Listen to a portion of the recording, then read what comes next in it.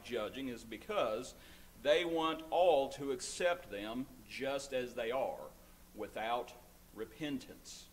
And folks can talk about change as much as they want to. Politicians can talk about change. We've had presidents run on a whole platform of change. And you know what usually happens? People don't change. That's what usually happens.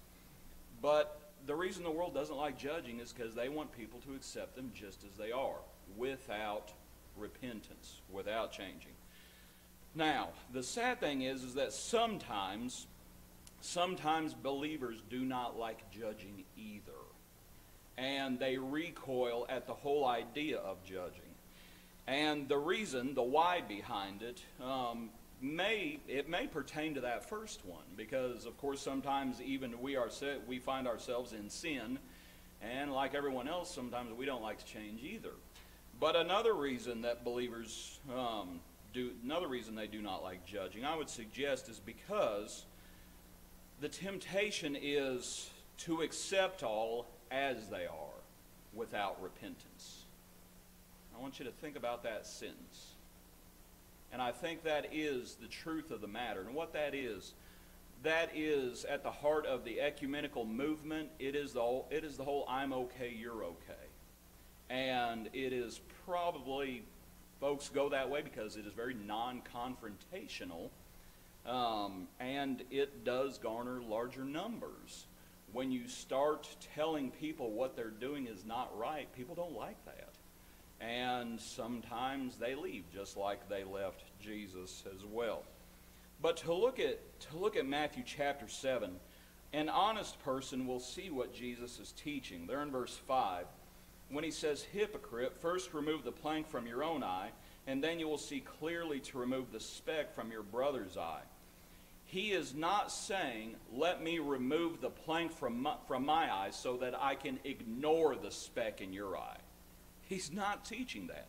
And he's not teaching, let's just remove the speck and the plank altogether and we'll just get along fine. He's not teaching that either. To think about what he's rebuking, which is hypocritical judgment, and that's, an honest person sees that's what's going on. The reason that hypocrisy is so dangerous is because hypocrisy is blinding. To think about it, and that's the figure that's being used here. How does a blind person fulfill chapter 6 at verse 33, where it says, "But seek first the kingdom of God and his righteousness"? Well, how does a blind person do that? How does a blind person seek? And I guess the only answer to that would be, well, I guess they seek blindly, because they're certainly not seeing things correctly. Down at verse 6 of chapter 7, "Do not give what is holy to the dogs, nor cast your pearls before swine, lest they trample them under their feet and turn and tear you in pieces." I was talking with Brother Pedigo this morning after the lesson, and we were talking about that concept of sometimes you just have to know when to walk away.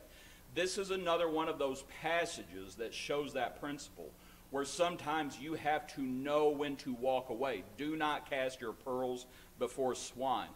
Well, how do you discern someone is like that if you're blind? If you're not seeing clearly, how do you discern, as it talks about, the dogs and the swine? And understand we're talking about people, and it's strong language that the Lord is using, and it's meant to be strong language. When he talks in verse 15, "Beware of false prophets who come to you in sheep's clothing. Inwardly they are ravenous wolves." You know that figure of sheep's clothing? You remember in the Old Testament when Isaac was old and his eyesight was fading. And he had two sons. He had Jacob, he had Esau. And we touched a little bit on it in class. Someone mentioned what transpired as Isaac's wife, as Rebekah, encouraged Jacob to put that goat's hair on his arms and go in and deceive Isaac. And that's exactly what happened. When a person's blind, are they able to recognize the the wolf that is in sheep's clothing? They can't do it. So to think about it, what it all takes is, it takes judgment. It takes good judgment. It takes the ability to see clearly. And as we see clearly, we have an obligation to help others with their problems. That's really what the passage is about. That if we have a problem, we need to see to that problem. We need to address that problem. And then once we see clearly, then we can fulfill verse 5 again. Remove the plank from your own eye, and then you will see clearly to remove the speck from your brother's eye. Is judgment wrong? See, when you have a blanket question like that, the answer has to be no. Now, certainly, hypocritical judgment is wrong. But even with hypocritical judgment, we have to be careful. And I have to pick on someone. When I say this, how would you like it if I stood up here and handed out dietary advice to you? If I handed out weight loss advice? Chuck, how would you like that? Man, Chuck is the most bicycle riding dude. I stopped by his house the other day, and he'd gotten back from a bike ride. I'm like, Chuck, how far did you ride? You know what he said? It was like 28 miles. I was like, 28 miles? That's crazy. Other folks do it. Chuck says, it's not crazy. Chuck, how would you like it if I gave you weight loss tips? Chuck says, not sure if I'm going to buy that one. Now, here's the point. Could I be right? Could the advice be good advice? It could be, but obviously I'm not taking my own advice. So even with hypocritical judgment, it may be true. It may be true. I'm just not applying it to myself. So even when someone is judging hypocritically, that doesn't necessarily mean what is wrong is the hypocrite. The judgment needs to be applied to the individual first, and we'll come back to that. Hypocritical judgment is wrong. Hypercritical judgment is also wrong. Now, to look at those two phrases, hypocritical and hypercritical, not a Greek scholar, all right, but this is fairly simple. We're familiar with a hypodermic needle. Okay, the word hypo, literally what it means is under. Okay, that's literally what it means, under, or less. Hypocritical judgment is actually not judgmental enough because the individual is not judging themselves. That's where you get into the whole play acting and that whole, I'm sure you've heard lessons on that before. Hypocritical is not judgmental enough in that sense of the person's not judging themselves. Hypercritical is when a person judges anything and everything. And for a perfect example of that, I'll give you an idea. All preachers use PowerPoint differently, okay? All preachers do. And you want to hear, of all the ways that different preachers use PowerPoint, people have complained before about the font on the PowerPoint. The font. Not what the sermon was about, not on the verses that are used. They complained about the font, and it wasn't just the font size, it was the font color. Right? Hypercritical judgment. In more serious matters, if a person starts judging liberties, then it is hypercritical. It is too much judgment. It's judging things that they have no business about. I was talking to someone recently, and they were talking about, this person's a Christian, they were talking about someone in the church called them and said, and it was a lady, someone called them and said, I don't like how your children are behaving at home.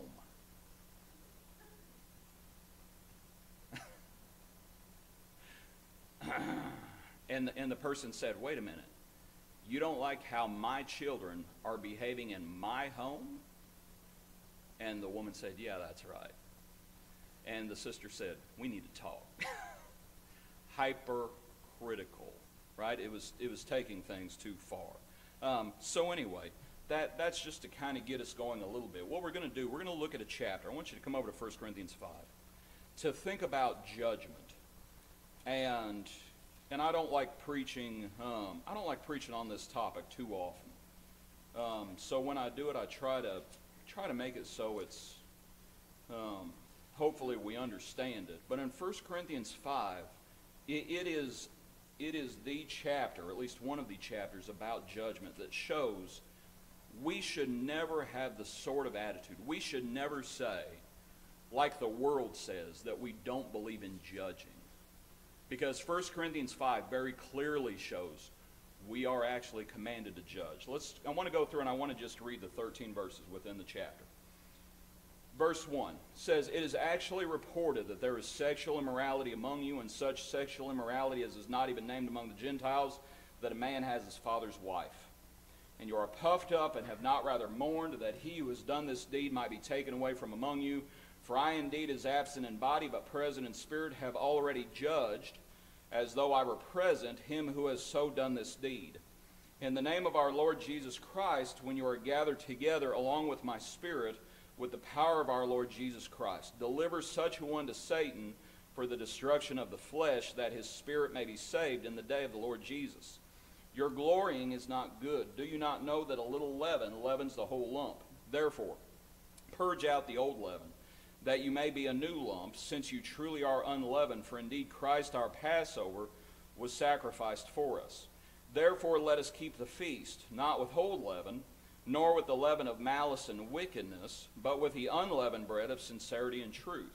I wrote to you in my epistle not to keep company with sexually immoral people. Yet I certainly did not mean with the sexually immoral people of this world, or with the covetous, or extortioners, or idolaters, since then you would need to go out of the world.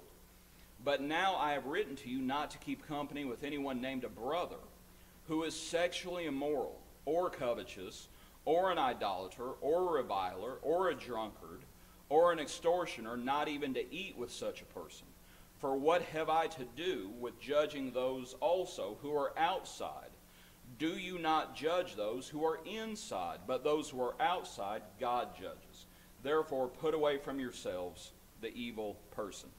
Needless to say, it is not a pleasant chapter, and I understand that. That is probably why many people recoil from judgment, because it is not pleasant. It is not fun. It is not enjoyable. But what we're going to be thinking about for the next few minutes are, what would have happened without judgment? That's what we're going to be thinking about within the chapter. And to just get going within the body of the lesson, without judgment, the man likely would have never repented. That's the first thing. We have the advantage and the immense joy of knowing from 2 Corinthians, we know the man ends up turning away from his sin. Leave your marker here in 1 Corinthians chapter 5, because we're going to be coming back to it. But come up to 2 Corinthians chapter 2. In 2 Corinthians chapter 2, at verse 3, he's talking about the same individual. And the church in Corinth did what they were commanded to do, and they ended up, to use the language that was used, they ended up judging the man and withdrawing from him, and the man ends up repenting. Verse 3 says, "And I wrote this very thing to you, lest when I came I should have sorrow over those from whom I ought to have joy, having confidence in you all that my joy is the joy of you all. For out of much affliction and anguish of heart I wrote to you with many tears, that you should, not that you should be grieved, but that you might know the love which I have so abundantly for you. But if anyone has caused grief, he has not grieved me, but all of you to some extent, not to be too severe. This punishment, which was inflicted by the majority, is sufficient for such a man. So that on the contrary, you ought rather to forgive and comfort him, lest perhaps such a one be swallowed up with too much sorrow. Therefore I urge you to reaffirm your love to him. For to this end I also wrote, that I might put you to the test, whether you are obedient in all things." And we'll pause there to think about what was going on. They had withdrawn from the man, and the man was repenting, and they were not taking him back. That was the issue. So when Paul says, you need to reaffirm your love towards him, he's not saying, well, the guy's still doing what he's doing, but you guys need to take him back anyway. That's not what's going on. The man has repented. They're not taking him back. And Paul says, you guys need to reaffirm your love to him, and you need to accept him into fellowship once again. Because the man at this point, he was stuck between a rock and a hard place. Here he had been delivered to Satan for the destruction of the flesh, 1 Corinthians chapter 5. He was outside, okay? That same language used in 1 Corinthians 5. He was outside. Now he's trying to come back inside, and they're not letting him in. And that's where he's at. And that's why Paul says what he says. Now, here in this passage, again, it is strong language that is used, and we do ourselves a disservice when we have no use for that strong language. Here in verse 6, it is called a punishment. That's what it is called. In 1 Corinthians 5, and don't turn over there, stay here just for another second. In 1 Corinthians 5, Paul says, I have already judged as though I were present this man who is doing this thing. And the church needed to judge the man as well. Here, Paul says, I wrote this, there in verse 9, for to this end I also wrote, that I might put you to the test whether you are obedient in all things. When individuals and when congregations do not believe in judgment, and there's a lot out there that just flat out don't. When individuals and congregations do not believe in judgment, they are failing that test. Paul says, I wrote to you to put you to the test to see if you would be obedient in all things. And the bottom line is, when we come back and we say, well, we shouldn't judge, we don't believe in judging, we need to read the Bible. We need to read these chapters that we're talking about, and we need to make sure that we're passing the test. Right? That is the language that Paul uses, that the Holy Spirit through Paul uses, and we need to recognize it for what it is. Without judgment, what's the result? The guy never would have repented. Okay? Trust me, there were people there in Corinth. The way 1 Corinthians starts, Paul says that it had been reported by Chloe's household. Okay? And you start seeing why there were divisions in Corinth. I don't believe myself that everybody was turning a blind eye to what this guy was doing. I think there were good folks there in Corinth who probably were not turning a blind eye, and they had probably warned the guy and said, it's not right for you to have your father's wife. And what was this guy doing? He's going to do what he wants to do. And he's still going to be a member of that church, and he's still going to assemble with them. And the congregation as a whole was not dealing with it. But the man never, and that's why they had to judge. The man never would have repented, likely, if they had not judged him. What the church in Corinth was doing back in 1 Corinthians 5, what they were doing was, chapter 5, verse 2, and you are puffed up. That's what they were. They were puffed up. Verse 6, your glorying is not good. They were glorying. Was it the time to be glorying? It wasn't the right time for that. You see the same thing when you come up to the book of James when it talks about it was time to lament and mourn. It's because when folks find themselves in sin, that's what needs to happen. Here in Corinth, they were ignoring sin. They were ignoring it as a congregation to an extent, and the man needed to wake up. That's what had to happen, because he had not woken up yet. He had not come to himself yet. I want to share a story with you. I was talking with a fellow recently, and I asked this fellow if I could share the story, and he said, yeah, by all means. This fellow, when he was younger, and he was a Christian, but he was not living like he needed to live. And he found himself, he found himself just thoroughly caught up in sin and worldliness. And it got to the point where he was not turning away from his sin, and eventually the congregation had to handle it. And the congregation did handle it, and they withdrew from the fella. And the fella, and I'm not sure how long the fellow was out of fellowship, to use that phrase. I'm not sure how long it went on before he repented. But I know, looking back, that fella said it was the best thing that ever could have happened to him. That's what the fella said. He said that he was just being a rebellious cuss. And it took the church doing what the church needed to do to wake him up. And he finally woke up. And he came back and he repented. And he said it was the best thing that ever happened to him. Now, if you want to know who I'm talking about, he's not here tonight. Talk to Jeff, because that's the individual. When he was a member at 10th Street. And like I said, I asked him if I could share that story. I didn't count on him not being here. But talk to Jeff. He'll talk to you about it. And it was his quote. He said, "It was the best thing that could ever happen to me," because he was caught up in sin. And there was a fella during our gospel meeting. There was an older fella, and I'm sure he shared his name, but I don't recall it right now. But Jeff was sure to introduce him to me. And he said, the fellow who I was talking about, he said the man who he said one of them who had to deal with that, he said that was that man. That older fella who was a part of the group that had to deal with sin. Undoubtedly, when we talk about judgment, and we talk about what it's called in Scripture, this punishment, this delivering unto Satan, all of these things, it is horrible and it is painful. No one is doubting that one bit, and no one looks forward to it. But what does judgment bring about? It brings about repentance. That's what it brings about. So, I would suggest we need to be thankful for judgment. We need to be thankful for those who are willing to judge, because what they are actually doing is they are looking out for us. They're trying to help us see something that we are having trouble seeing ourselves. So without judgment, the man likely would not have repented. But also, without judgment, the church itself was being caught up in sin. And I want you to look back in chapter 5 of 1 Corinthians.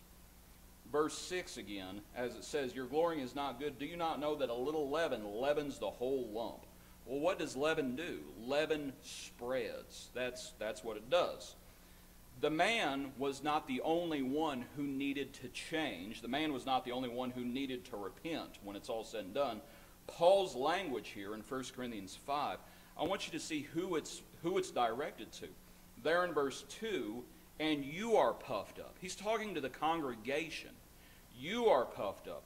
Verse 6, "Your glorying is not good." Right? Verse 8, "Let us keep the feast."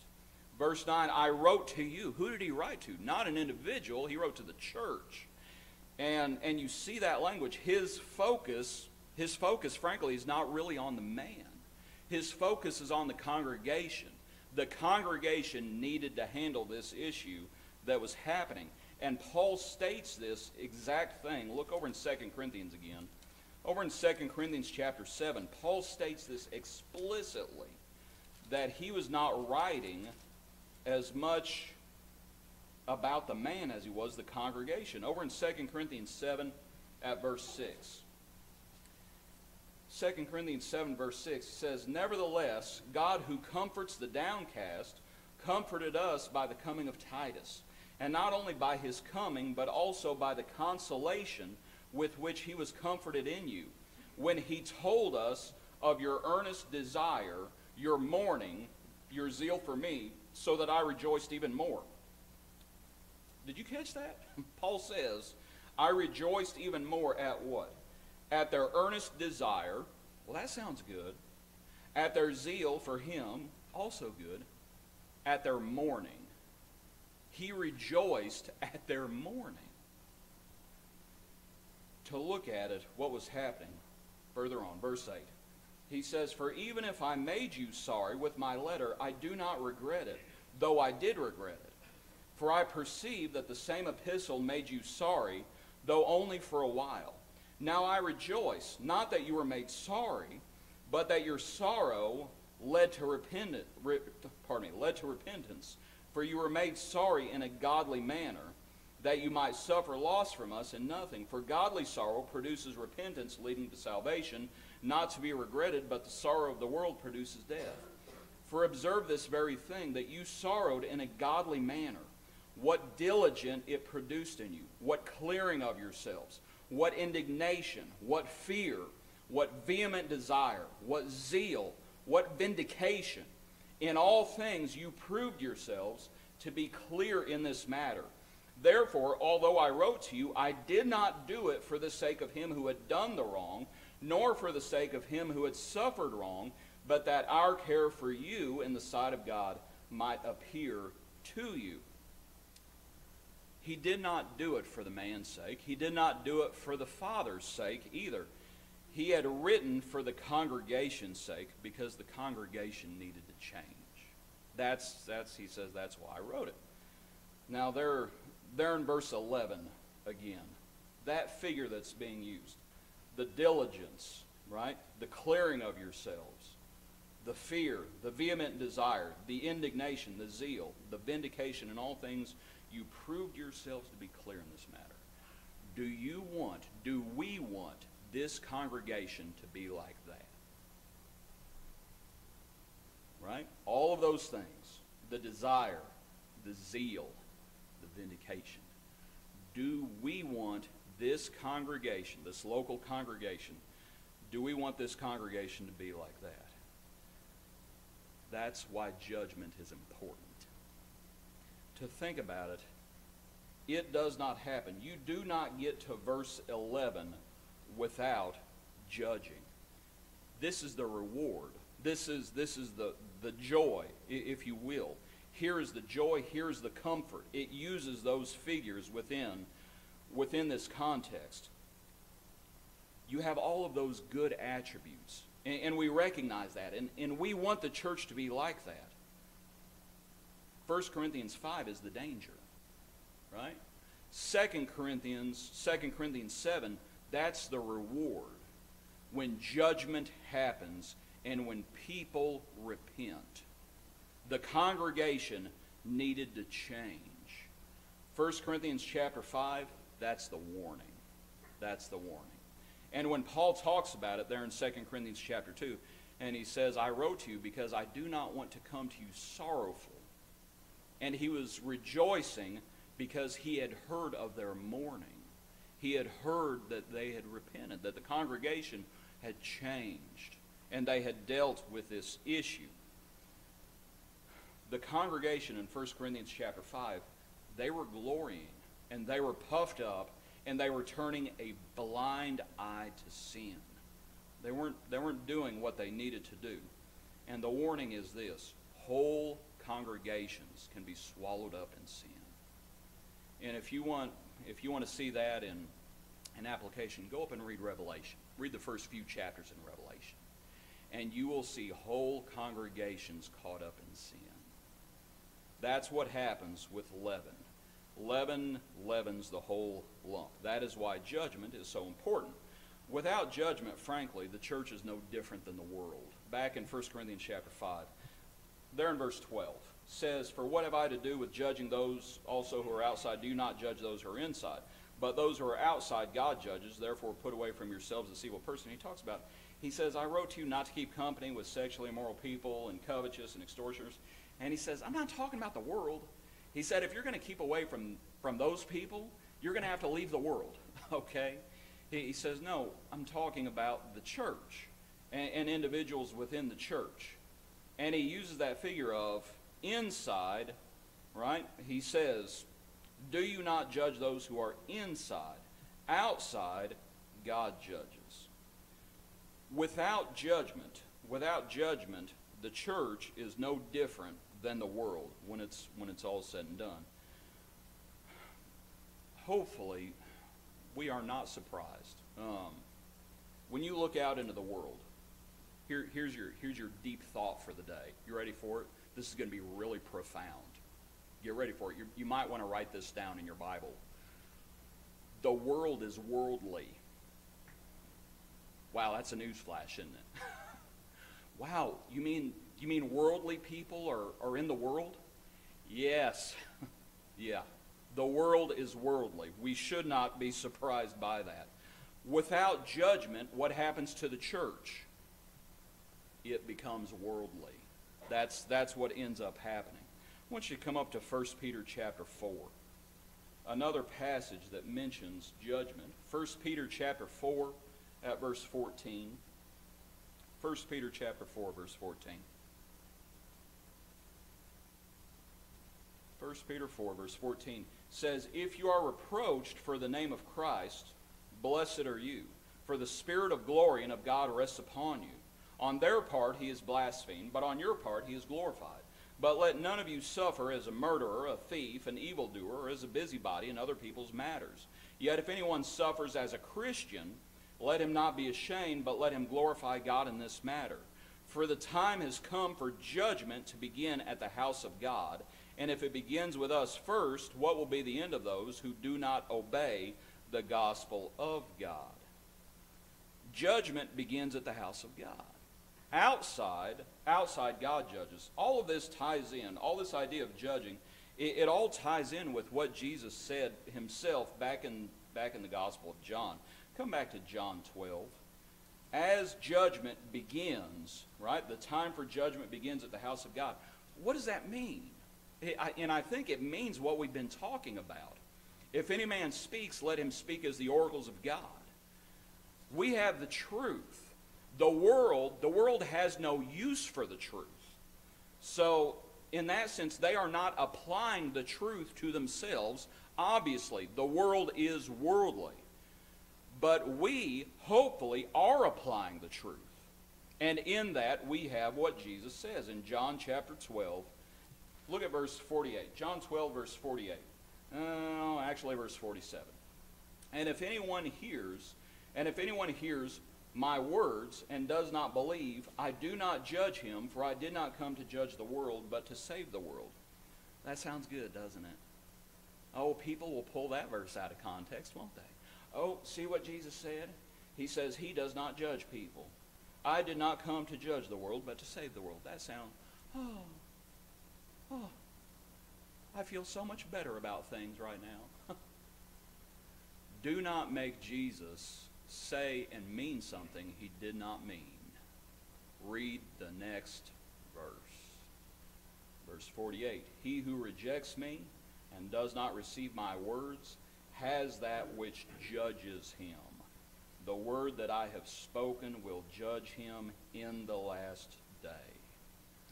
The closer a person comes to the gospel, the closer they come to that which judges them. The world has no use for the gospel. So the first time they're going to hear about judgment, unfortunately, is going to be on Judgment Day, when every knee shall bow. And at that point, it's just going to be too late, unfortunately.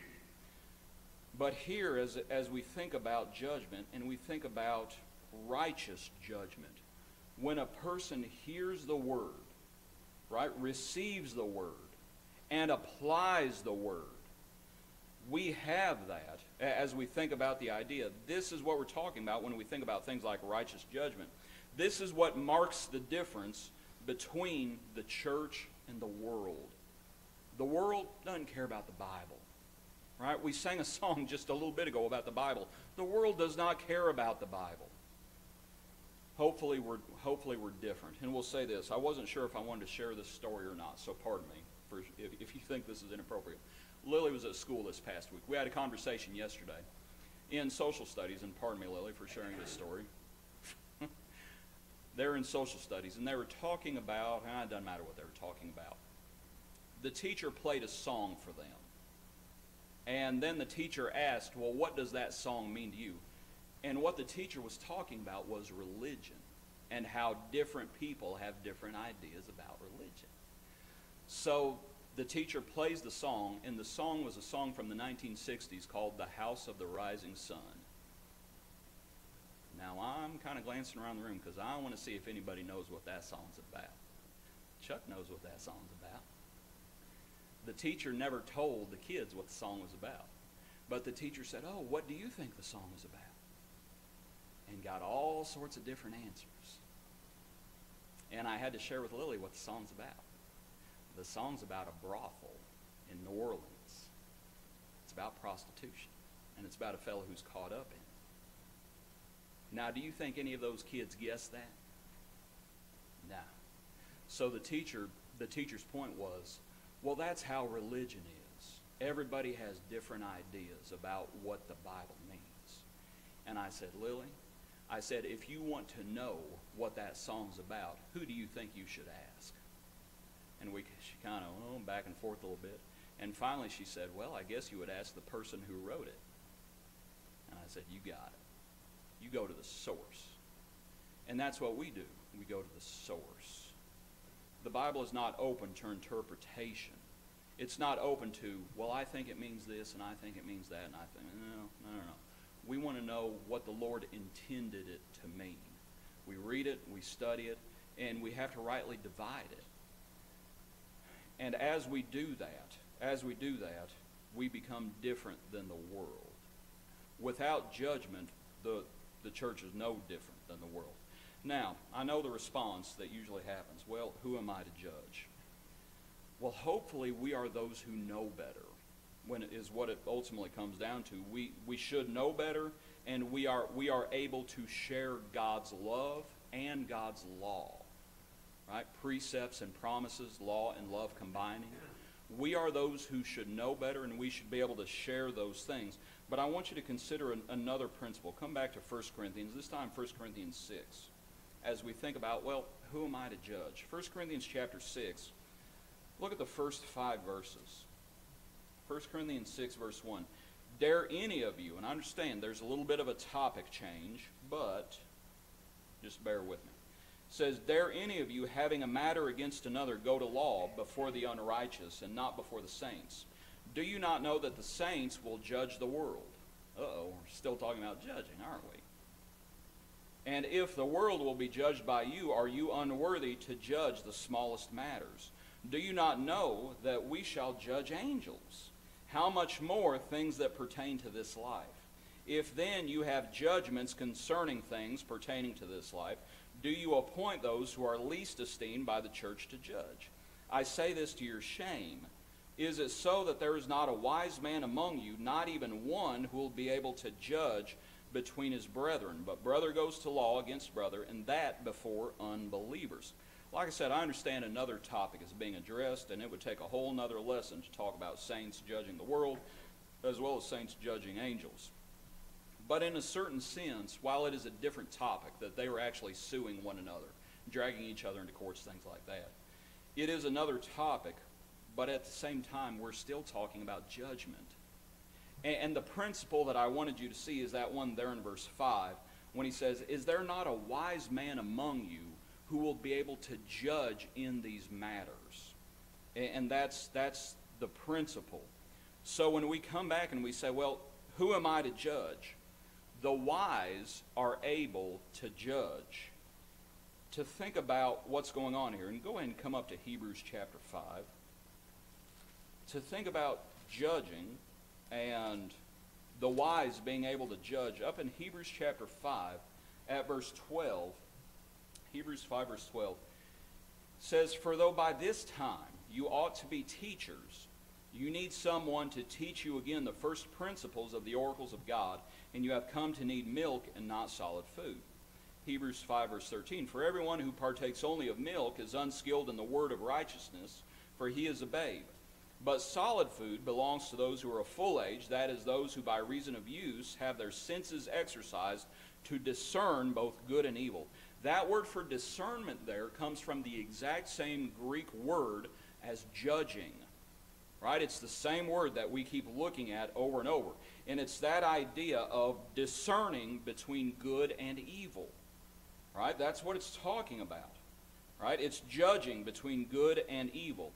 Not everybody is able to discern between good and evil. That's what that passage says. Those who partake only of milk, they are unskilled in the word of righteousness, and they are babes. Sometimes people are in that position through no fault of their own. Do you expect, we do not expect, if someone is a new convert, if someone is a brand new convert, fresh from the waters of baptism, do we really expect them to have their senses exercised to ultimately discern between all things good and evil? Like, no, they're still growing. I think they have a little bit of discernment because they've obeyed the gospel. But if they are babes in Christ, then they are babes in Christ. Whether it is not their fault, if they're just spiritually immature or young, or if they have kind of not come along like they needed to, which is what this passage is talking about. But solid food belongs to those who are full age. Those, that is, those who by reason of use have their senses exercised to discern Again, same root word as judge. To discern both good and evil. Those who are able to discern, those who are seeing clearly, to go all the way back to where we began, those who are seeing clearly, not only can they judge, they actually have a responsibility to judge because they are seeing clearly. You go all the way back to Genesis, and what do you have? You have Cain and Abel. And there Cain was, and Cain killed his brother. The Lord comes along, and what's Cain say? Am I my brother's keeper? You know what the answer to that question is? Yes, that's the answer. If we are seeing clearly, then we have a responsibility to others to help them. And that's what we're talking about. And I hope, as we start wrapping things up, I hope that we do not despise the chastening of God. Look over in Hebrews chapter 12, where that phrase comes from. Over in Hebrews chapter 12 at verse 5. Hebrews 5 at verse 12 says, "And you have forgotten the exhortation which speaks to you as to sons. My son, do not despise the chastening of the Lord, nor be discouraged when you are rebuked by him.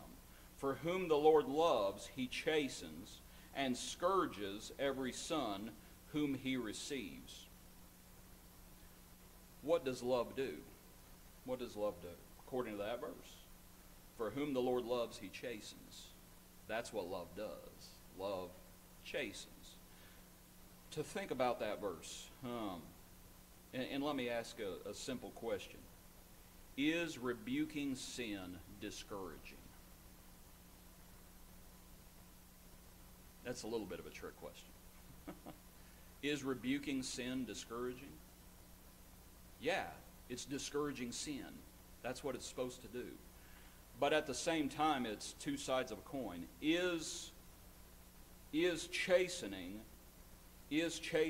and is, as you think about the idea of rebuking, while it is discouraging sin, what is it encouraging?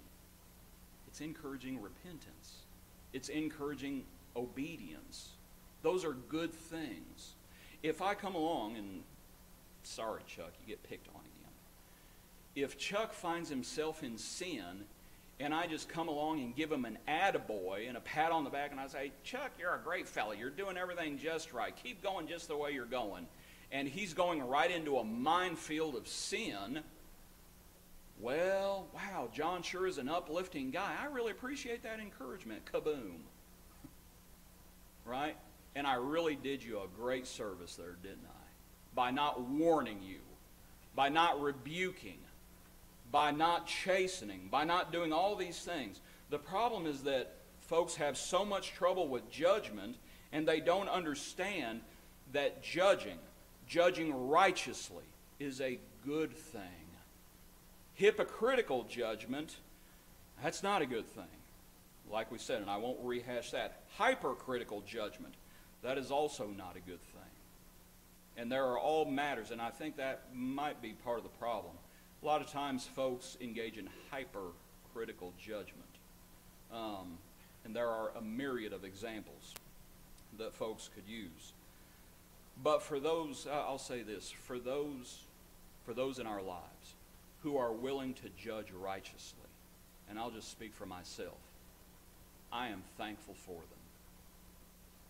And I've shared a little bit of this before, but I'll say it again. I'm thankful for my mom and dad.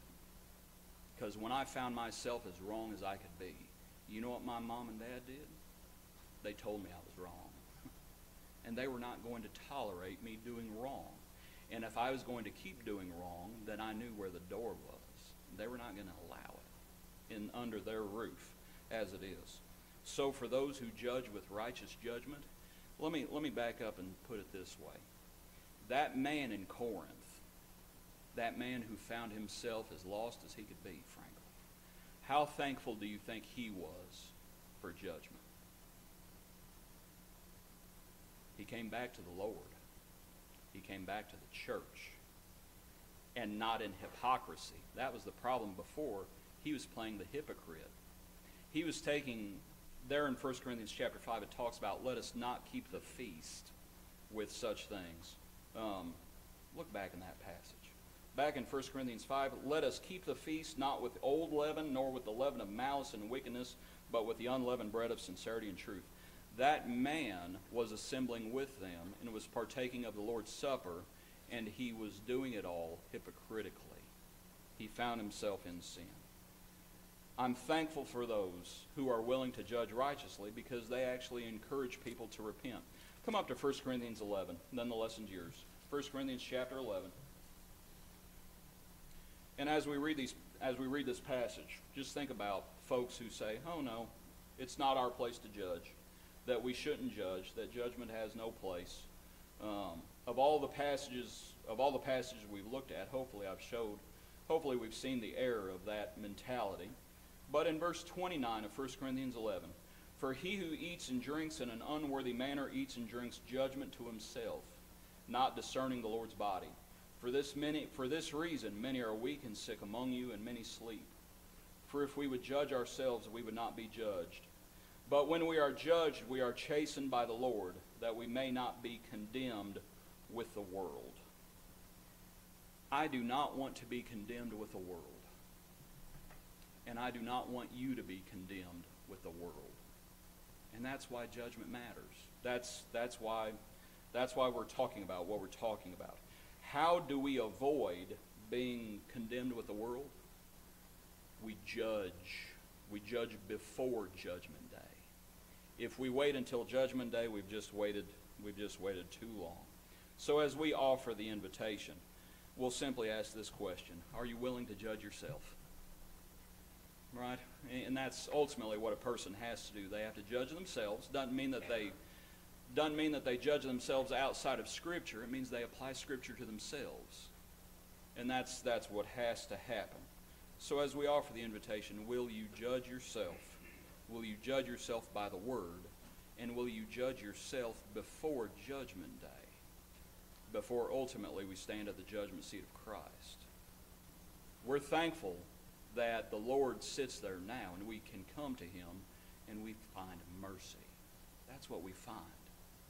But without judgment, if we do not judge ourselves, then we find ourselves condemned. The lesson is yours. If you're here tonight and need to respond, please come while we stand and while we sing the invitation.